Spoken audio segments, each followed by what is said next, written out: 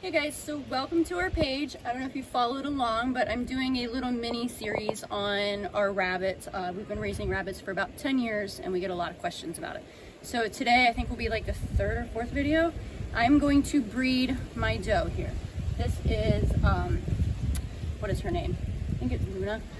Anyway, I'm gonna breed her. She is a virgin doe. This will be her first time. So I'm gonna pull her out. A lot of people have questions about breeding rabbits, if you have problems breeding them, if the female won't breed, and I'm going to show you a little tip here. Now, rabbits are what's called an induced ovulator, so they don't have a typical heat. All right, let me calm her down. Calm down. Come on, calm down.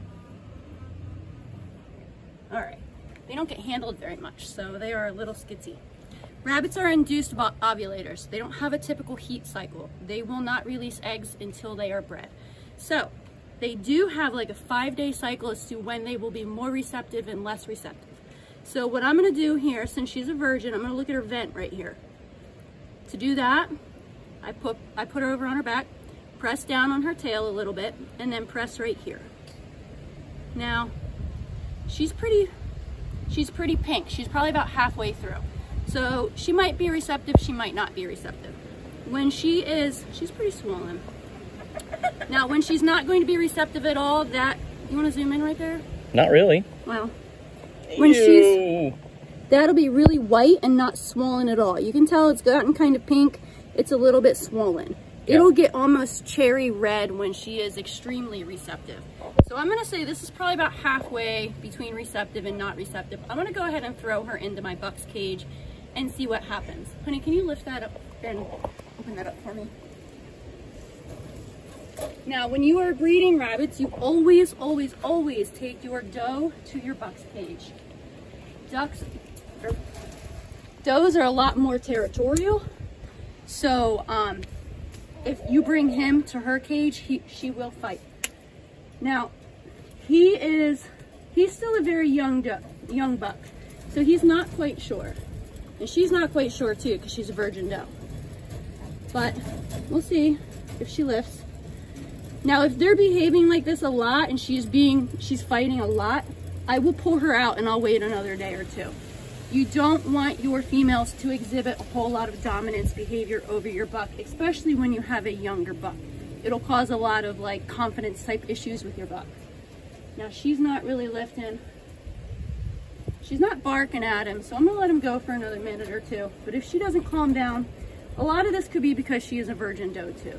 She's never been bred before. So she's a little confused, she doesn't know what's going on.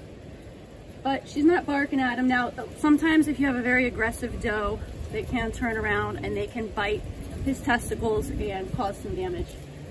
But she's not doing that, she's just kind of running circles.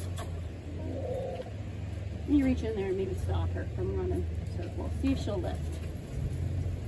Nope, she's not gonna lift.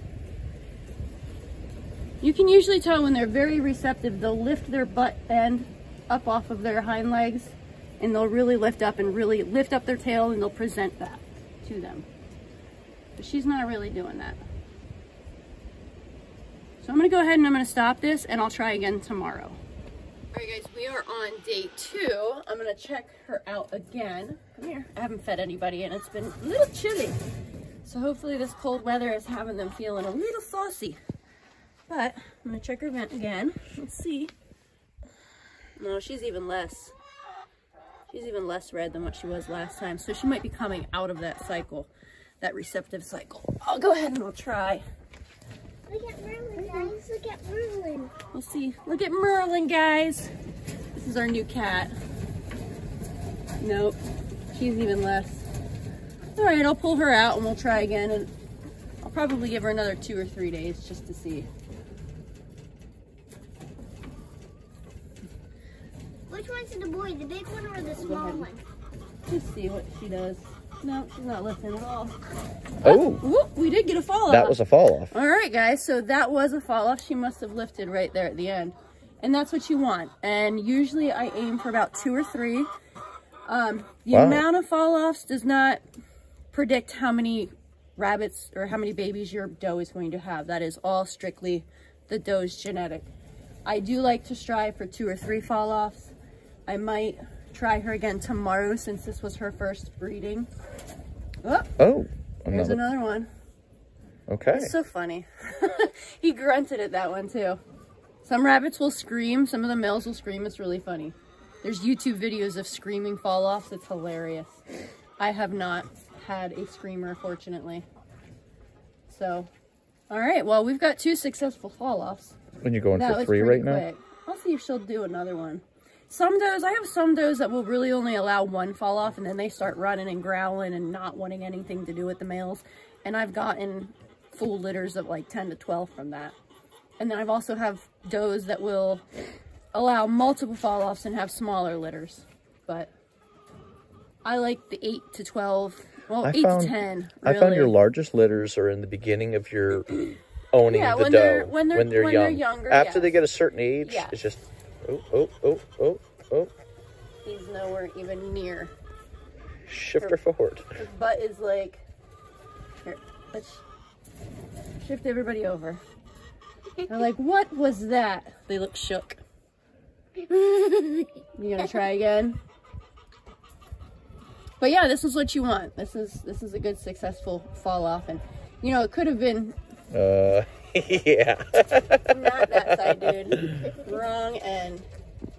She's not really lifting.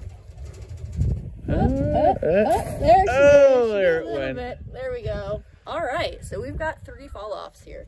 Now, some people will put their does back in a few days just in case she released, like again, I said earlier yesterday, they are induced ovulators. So she will now start to ovulate. So some people will then put their does back in with their bucks in case there were any eggs that were not fertilized with that first breeding. Sometimes I do, sometimes I don't. It just depends on my time. I thought you had better success breeding the second day too. Honestly, I haven't really noticed much of a difference with doing it. It's just some people, that's how they run their program, and he's gonna go like again. I said, if I remember to do it, I do it. But sometimes my does won't. Sometimes once they've been bred, they don't want to be bred again. So some of them will not, and I'll usually, if I try and they start running around the cage and resisting, I pull them out because I don't want to. I think he's give done. Them the workout. I think he's probably. Nope. I don't know. And as far as how many times your bucks can breed, how many does that your bucks can breed in a short amount of time, I only run generally 2 bucks and 3 does. So I haven't had an experience where he's bred too much that he has become not fertile anymore. She's doing a little grunting. She's grunting a little bit.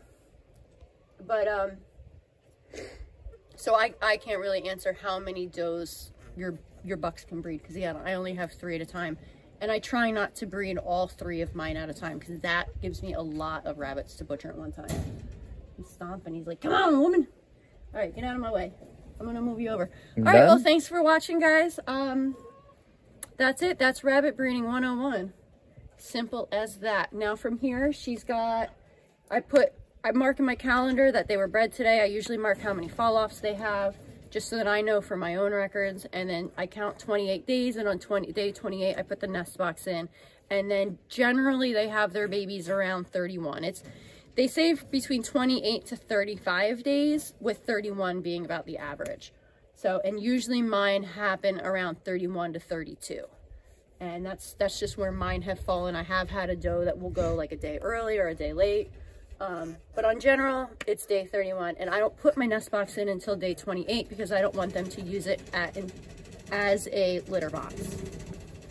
Let's see if we can go for fall off number 4. I don't know. Seems like she's not into it. She's not really into it. He's like, whoo! He looks a little shook. He's like, thanks, guys. Thanks, guys. All right. Say goodbye. Thanks for watching. All right, so one more thing. When you're filming videos, it's very hard to remember to get all of the information out there. I need note cards behind me or something that I can read. So one more thing. When you are breeding rabbits and you have a new doe, like the doe that I just bred, it's usually a good idea to throw another one in to be bred so that they have litters right around the same time. Just in case something happens, maybe your doe rejects the litter or something tragic happens and you end up losing the doe, it's good to have another doe that has babies of the same age so that way you can then foster. Hank, come on now. I fortunately have not had to do that, but sometimes it happens. I haven't crossed my fingers. I've been lucky I haven't had to do it myself, but I have had stories. So it's always a good idea to have another doe, a second doe. This is Shasti here, and it's actually her dad, Hanky Panky, that I'm breeding her with. She doesn't seem very receptive, so I might throw my other doe in there. Her litter right now is 6 weeks old.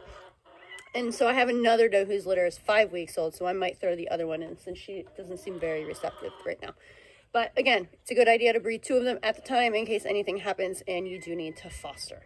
But thanks for watching, guys. I am trying to do a little video series, a little playlist with all of our different rabbit videos and things like that. So be sure to subscribe to our channel and follow along. Thanks for watching.